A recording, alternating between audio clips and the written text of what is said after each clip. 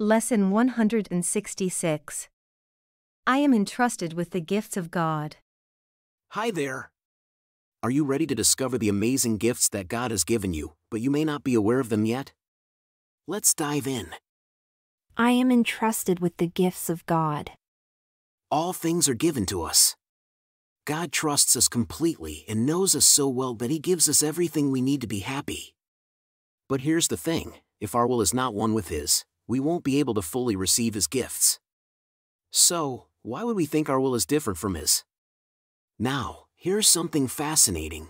The world we see is not God's will, which means it's not real. But if we believe it's real, we end up believing there's another will, one that is different from God's, leading to opposite effects. That's impossible.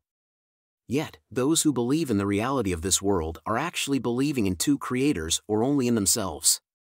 But never in one God. If we hold on to these strange beliefs, we may struggle to fully accept the gifts of God. It's as if we think accepting His gifts would betray ourselves. So instead, we deny their existence, go against the truth, and suffer to hold on to the world we made. We start to believe that this world is our only home, the only place where we feel safe. We may even feel like outcasts, homeless, and afraid without it. But what we don't realize is that it's here, in this world, where we truly feel afraid and homeless. We have wandered so far from our true home that we've forgotten where we came from, where we are going, and even who we truly are. Yet, even in this lonely and confused state, God's gifts are always with us, even if we don't realize it. We can't lose them. But we fail to see what has been given to us. Instead, we continue to wander, feeling the futility all around us, perceiving that everything becomes less important as we move toward nowhere.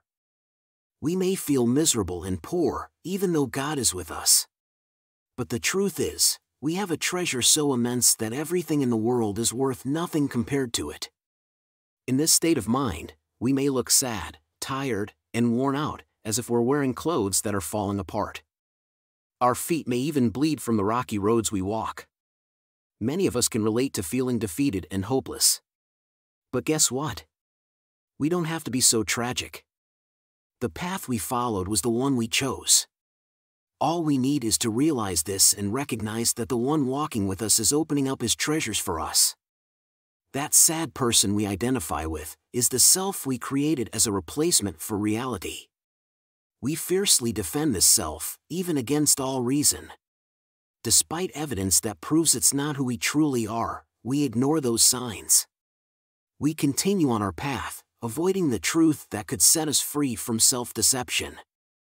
We may even fear feeling Christ's gentle touch on our shoulder, and perceive His gentle hand directing us to look upon our gifts. But guess what? He would make us laugh at our perception of being poor and in exile. How can we indulge in self-pity then? What happened to all the tragedy we used to dwell upon, whereas God only wants us to have joy? Now, Christ's hand has touched our shoulder, and we feel that we are not alone. We start to question if the miserable self we once believed in is our true identity. Could it be that God's word holds more truth than our own? Perhaps His gifts to us are real after all. Perhaps God has not been fooled by our plan to keep His Son in oblivion, while we wander without our true self. The will of God does not oppose, it simply is. God has no knowledge of our plan to lose our true self. He didn't understand the need that led us astray.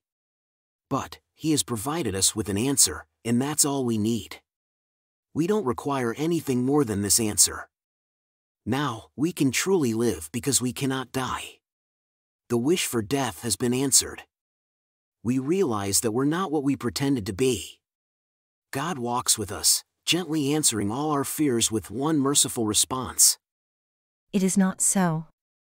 He reminds us of the gifts we have and used to have, even when we felt poor, lonely, and afraid. But He also reminds us of something important we forgot. His touch has made us like Himself. The gifts we have are not meant for us alone. We must learn to share what we have received from God. This is the lesson God wants us to learn. He reminds us of all the gifts He has given us. When we accept these gifts, We understand that they are meant to be shared. These gifts have been entrusted to us, and it's our responsibility to give them to others who are still on the lonely path we have escaped from. They may not fully comprehend, but they continue to pursue their wishes. Now, it's our turn to teach them.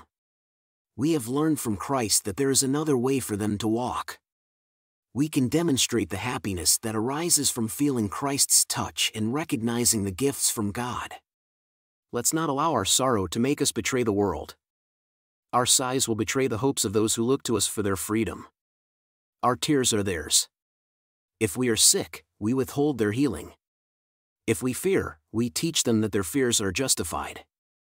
However, when we extend our hands as bearers of Christ's touch, our transformed mindset becomes proof that those who accept God's gifts will never endure suffering. We hold the key to the world's liberation from pain. Let's not betray the world.